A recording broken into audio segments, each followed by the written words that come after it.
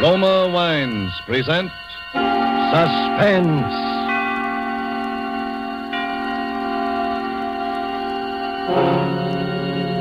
Roma Wines, made in California for enjoyment throughout the world.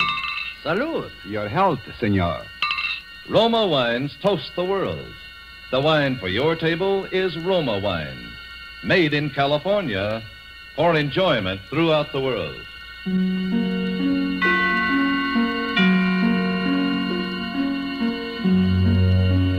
This is the Man in Black, here for the Roma Wine Company of Fresno, California, to introduce this weekly half hour of Suspense. Tonight from Hollywood, Roma Wines bring you a star, Mr. Paul Muni. And so through Lucille Fletcher's play for broadcasting called The Search for Henri LeFevre, and with the performance of Paul Muni, we again hope to keep you in suspense.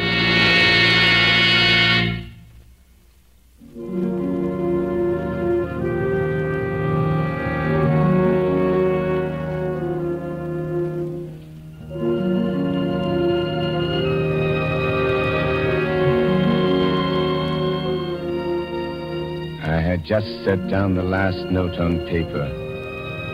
You know what it is to write a piece. The agony, the drudgery, the exaltation. A fever consumes one. Hours melt away at the piano. Time, people mean nothing. The world revolves around this rocking song, this tender magic. A heavenly feeling comes into your heart and nestles there. So it was with this music. I had just set down the last note on paper. I was happy and weary and full of peace. I lay down on the sofa to relax before Suzette brought my supper. There's a radio near the couch. That night I turned it on.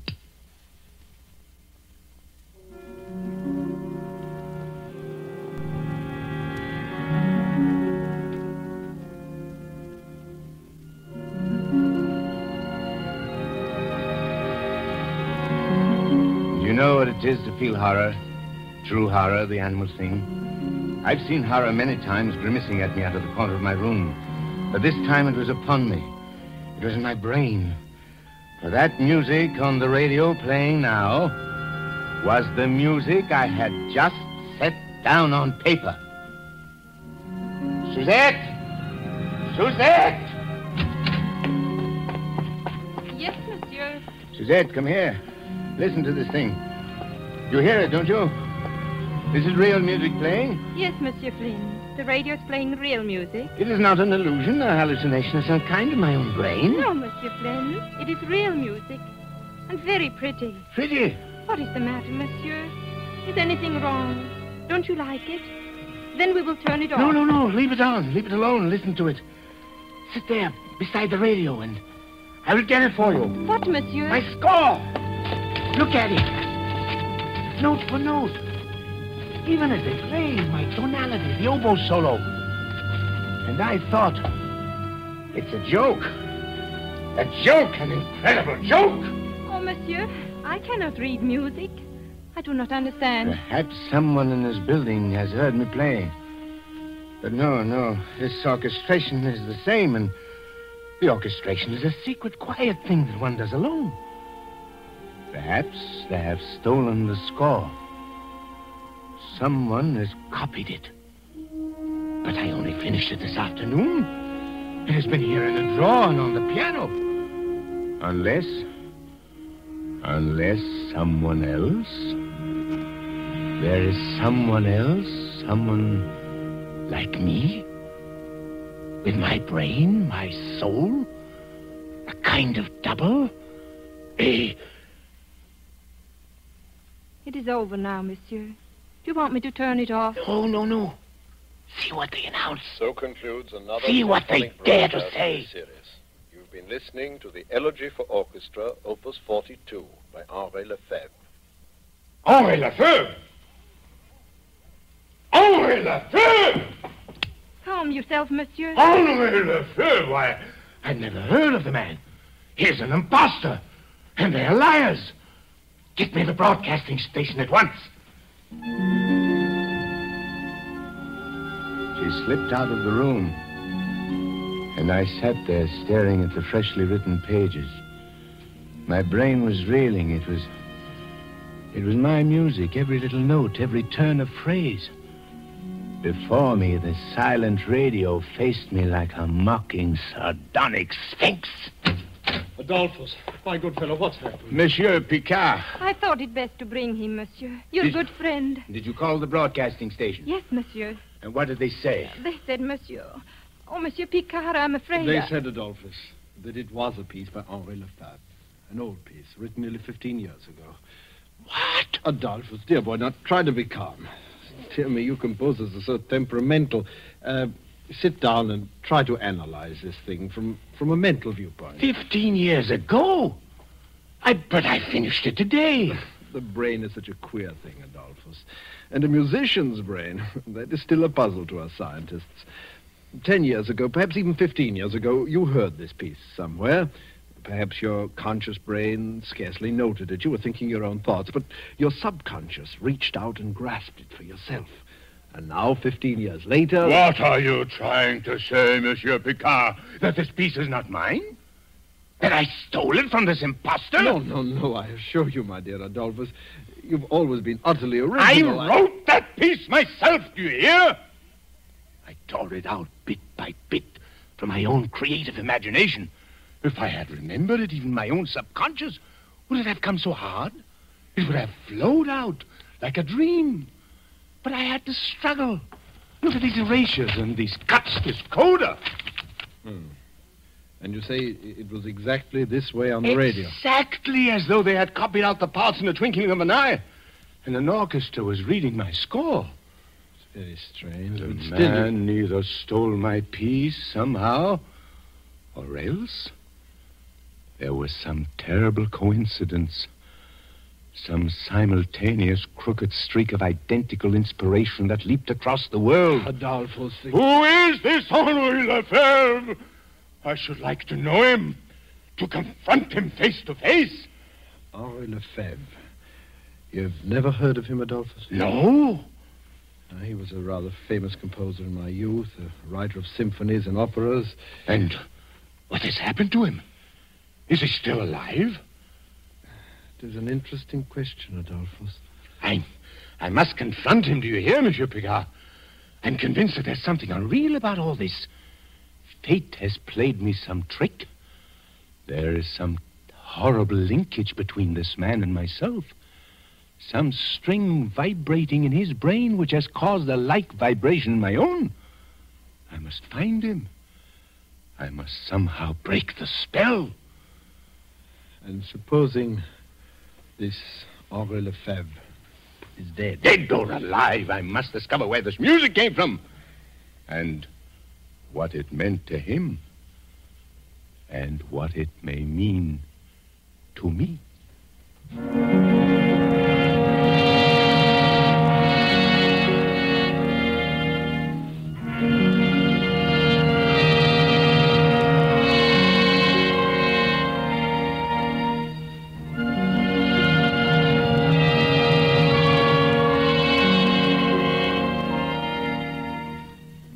Tonight, Roma Wines are bringing you as star Mr. Paul Muni, whom you've heard in the prologue to The Search for Henri LeFevre.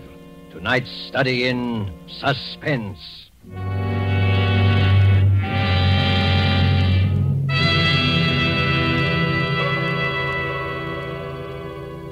Down in Bermuda, there's a famous club, renowned for its fine food and gracious living.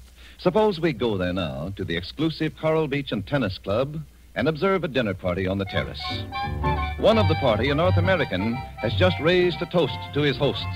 As he lowers his glass, another is raised by his Bermudian friend who says, "It has been a pleasure, my friend, and in a way, payment on a pleasant obligation to your United States. For your California has given us this superb wine in which we drink these toasts. So delicate, so excellent in flavor and bouquet that we import it, your famous Roma wine." Yes, that is true, for in Roma wines you will find the uniform qualities which make a wine truly magnificent. A delicacy so delightful, many foreign lands know Roma wines as an expensive special occasion treat. But for millions of Americans, Roma wines have long been a daily pleasure for greater enjoyment of meals, for delighting their guests. A pleasure which costs you only pennies a glass.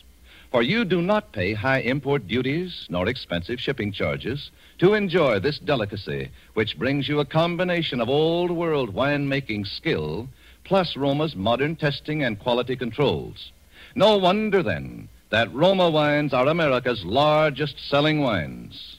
Ask for R-O-M-A, Roma wines, made in California for enjoyment throughout the world. And now it is with pleasure that we bring back to our soundstage our star, Paul Muni, in the search for Henri LeFevre, a tale well calculated to keep you in suspense.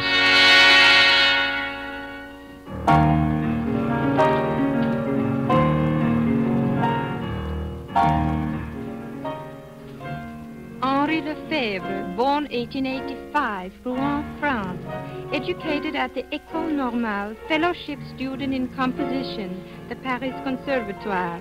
Won Prix de Rome 1908 with piece entitled Étude contrapuntale. Studied under Saint-Saëns for 2 years. Made first great success with performance of opera Ectat, which was presented at the Paris Opera in...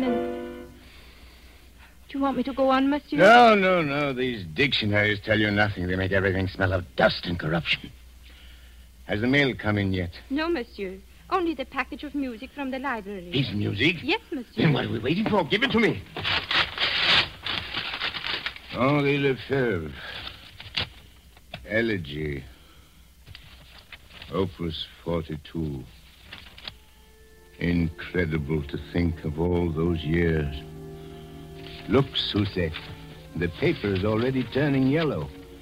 The engraving is old-fashioned, and yet it's exactly... Adolphus. Yes? I have a letter from his publishers. He is still alive.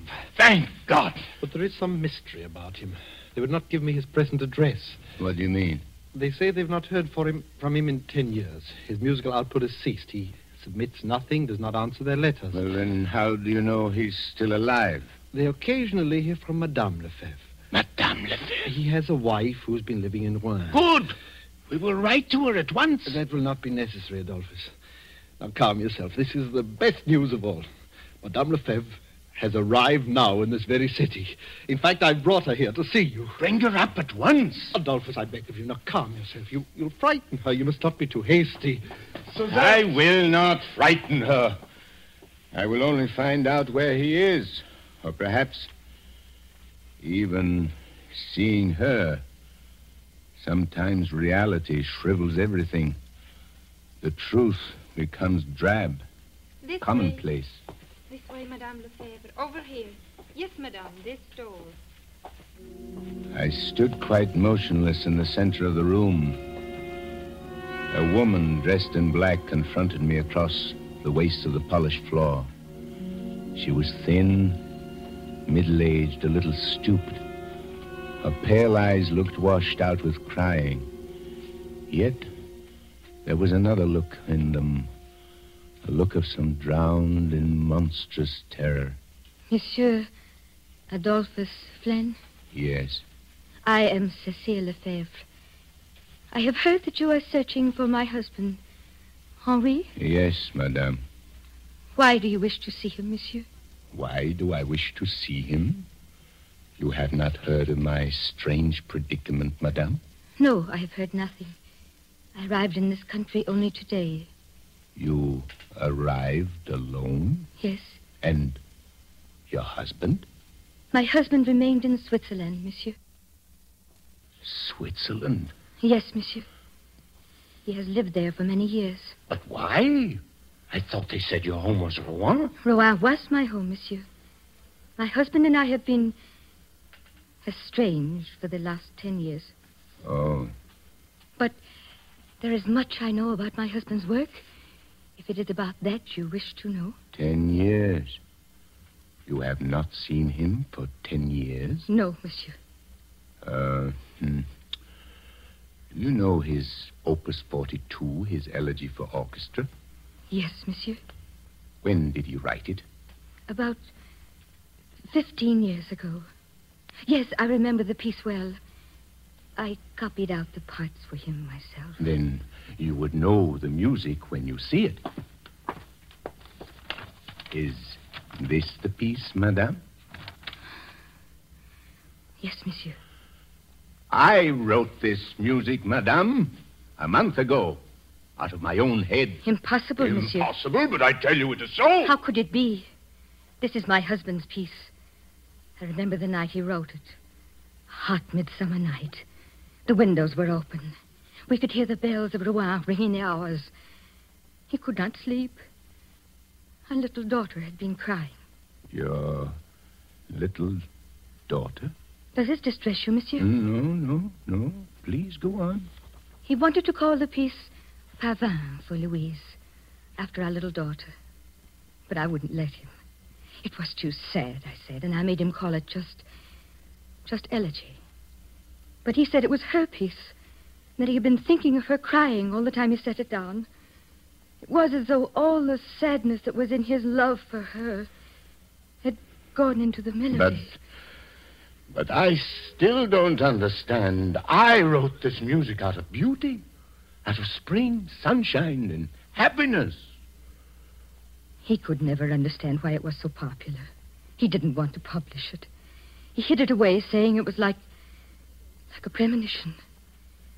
It had come to him like some hideous omen from another world. And he was right, monsieur. How do you mean? Our little daughter, Louise. She died a little while later. Madame LeFevre? Yes, monsieur. I beg your pardon for crying. I do not want to see your husband or hear this music ever again. My search is ended. Do you believe in ghosts, madame? No, monsieur. I've been through too much to believe in poor, sad ghosts. But I do. I believe that neither your husband nor myself really wrote that piece. There is some further horror, some demon force at work in this music. It captured him, and it has captured me. Tell me, Madame LeFevre, did your husband write any music after he wrote this piece? Not much more, monsieur. You mean it racked his brain as it has racked mine? Leaving him without inspiration? No, it was not that. He continued to write. He still writes. But nothing he has written for 10 years has had any meaning. What do you mean? Monsieur, have you not already guessed the truth? My husband has gone mad. He has been mad for the last 10 years, shut up in an asylum in Switzerland. Oh. I have told very few people. It is a form of horrible neurosis. Work neurosis, the doctors call it. He seems to have lost his heart. The events of his past life are meaningless to him. He has even forgotten our little dead Louise. How terrible. And now he sits in a bare room and writes music all day long. He's become a slave, a machine. They tell me that his shelf is packed with scores, but all of them are only an endless jumble of notes. Notes such as a child might scrawl across the paper. And it was the music? The ghost music that did this? Who knows, monsieur? Yes. There were seeds of madness in this thing. Even from the beginning, there was something uncanny. Why should that radio play that music just after I had finished the piece? Why should you, a perfect stranger, have come here and found me? Perhaps I, too, am destined to go mad. Monsieur, believe me, people do not go mad so easily. To be destroyed as my husband was destroyed, one must have deep sadness and love. One must have human ties, a wife, a beautiful little child. You have no such ties, monsieur. No. Have you? I have no ties. My husband went mad because he loved too much. When our little Louise died, he thought that he had killed her. She died of simple pneumonia, but he could never understand. He became insane with grief. He thought he was her murderer. Don't you see, monsieur? You who live here alone, whose life is so quiet. Madame LeFevre. I beg your pardon, monsieur. I have seen you before, Madame LeFevre. Hi, monsieur. I have met you somewhere. I have heard your story. You have come here before? No, monsieur. I have never come here before. Then why should your face seem so suddenly familiar? And your words? There's something uncanny about this thing, madame. For a moment, I thought I knew. Knew what, monsieur? I thought I knew you and your husband and Louise, and that I had lived. Monsieur! Perhaps it was only in one of my nightmares. But somehow... Try to remember, please. Remember... The little house in Rouen. The stone house. The tree in the garden. The coffee on Sunday afternoons. The Bechstein piano by the window. The bedroom with the calico curtain. The little carriage underneath the stairs. Louise doll carriage. Louise! What have they done to her? They have taken her away. And I have killed her. A little doll carriage waits at the bottom of the stairs, but she will never come back. Never come back. No. She's been dead for 10 years. You must not think of her anymore. You're getting better. Dr. Picard says you are getting well. Dr. Picard? Your doctor, Henri. What are you talking about? I have no doctor. Don't you see, my darling? Your long search is over.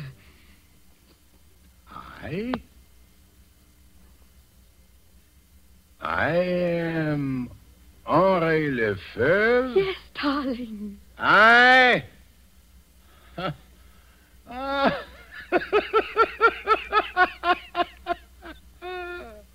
am shriveled old man. I locked up in the walls of a lunatic asylum for 10 years, writing a jumble of notes like a little child. Then who is Adolphus Flan? A name you made up, darling. A poor mad name. My symphonies are rubbish, you say? My adoring public are only shadows running across the walls? And these mountains beyond my window? These mountains? You are lying to me! Henri. I tell you, my name is Adolphus Flan. Look, Henri, this room, these bare white walls, these bars across the window, this door one cannot open from the inside. For 10 years, Henri, for 10 years I have waited for a glimmer to come, for some little memory like that music. For 10 years I have prayed for you every day. For 10 years? While I sat here? I do not believe it! Dr. Picard! Henri, my dear fellow. You call me Henri, too? I cannot tell you how happy I am, Madame LeFevre. The experiment has worked beyond our fondest hopes. I've been listening to every word, and you've handled it exactly Monsieur right. Picard. Am I Henri LeFevre? Yes. I have been mad for 10 years. You have deceived me for 10 years. I am not Adolphus Flan. Oh, Henri, if you could have known how my heart beat when Dr. Picard first telephoned. And now... Naturally. My poor fellow, it must be a terrible shock. After 10 years, one cannot be cured overnight. Rest, much rest will be necessary, and many little talks. But you will see, in a few months, we may hope for something quite remarkable. Monsieur and Madame LeFevre.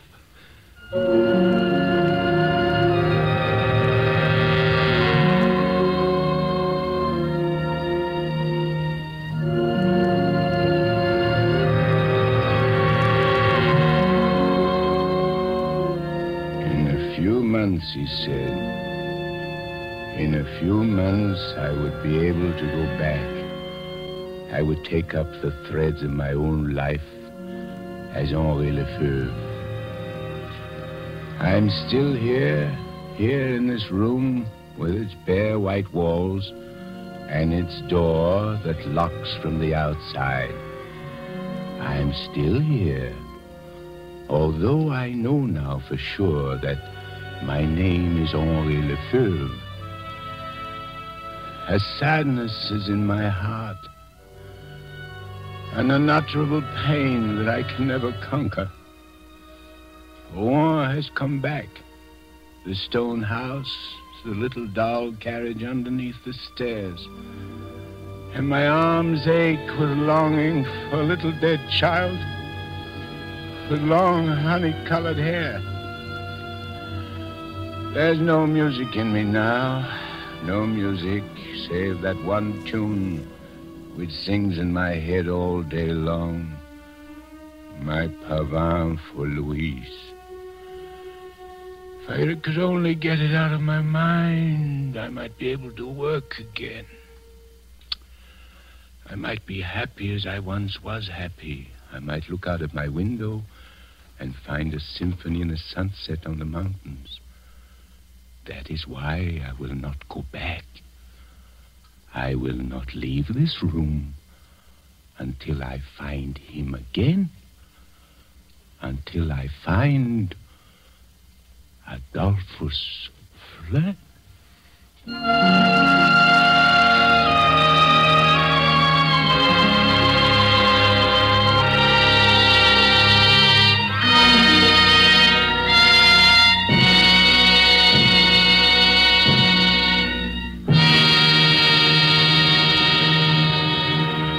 And so closes The Search for Henri LeFevre by Lucille Fletcher, starring Paul Muni. Tonight's tale of Suspense.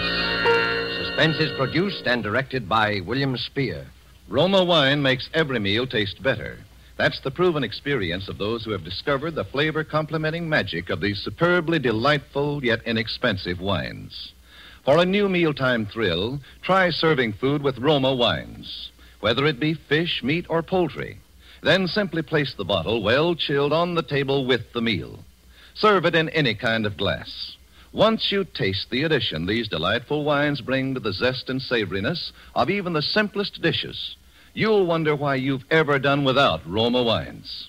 Remember, it costs you only pennies a glass to add the marvelous flavor complementing magic of Roma wines to your daily meals. Ask for ROMA, Roma wines, America's largest selling wines, made in California for enjoyment throughout the world. This is Paul Muni. It's been a great pleasure to appear in this distinguished radio play theater, which is devoted to the art of suspense.